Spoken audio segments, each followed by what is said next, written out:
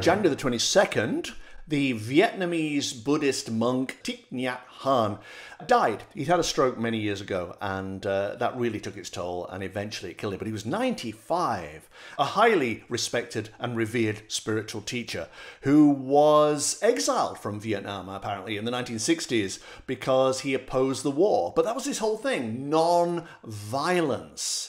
And he was the founder, the proponent, the guy who came up with engaged Buddhism, which basically means that, okay, we know about meditation. Okay, we know about mindfulness. Yeah, we've got all the principles. Now let's apply it to the real world, to social justice, to politics, to war, all these things that really matter.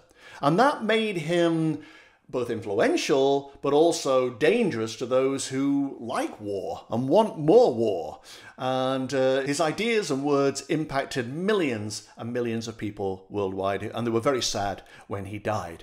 But he was 95, and that's a really good age. In fact, he wasn't the least bit scared of dying. He wrote, "Birth and death are only notions. They are not real." The Buddha taught that there is no birth, there is no death, there is no coming, there is no going, there is no same, there is no different, there is no permanent self, there is no annihilation.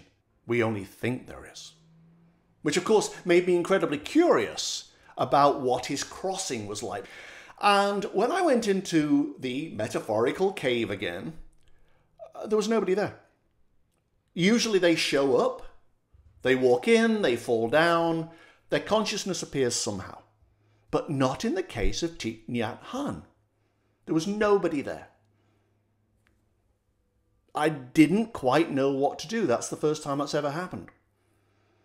But then I noticed, as I looked around this metaphorical cave, that there was graffiti on the wall. Well, not graffiti. It's more like stains, actually. And I went over and looked at one of these stains. And it was him. I'm not quite sure how it was him, but it was him. It was his consciousness on the wall. And although I can't talk to these things, I mean, there's no conversation as such, I do get an impression of what the conversation would be if I were having it. And as I drew close to one of these stains, I got a very strong sense that he was saying something like, "I was life, and now I am death. It's just a process." Which is really interesting, because I think that really reflected how he felt in life, that it was just a continuum. In fact, he said when he was alive, "I am a continuation, like the rain is a continuation of a cloud." That's exactly what this was. And so I moved around, and these stains were everywhere. He was this place. He wasn't in this place, he was this place. And I strolled alone up the symbolic tunnel I always see, and there were more stains on the wall. Even in the chamber that I see with the dome in it, the dome of light, stains on the wall. But as I watched, the stains moved down the wall and climbed into the light, merged with the light, stood at the center of the light. He was one with the universe, but he already knew that. He lived that way, as if he was one with the universe.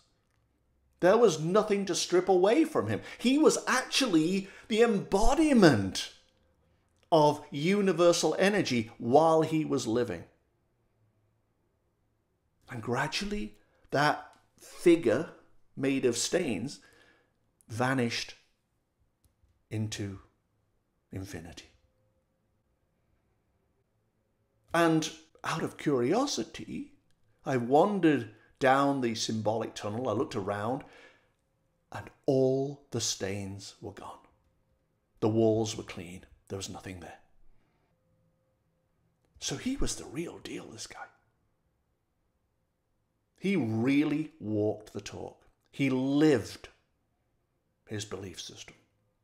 And his belief system seemed to be as close to the truth of how things are as it could possibly be.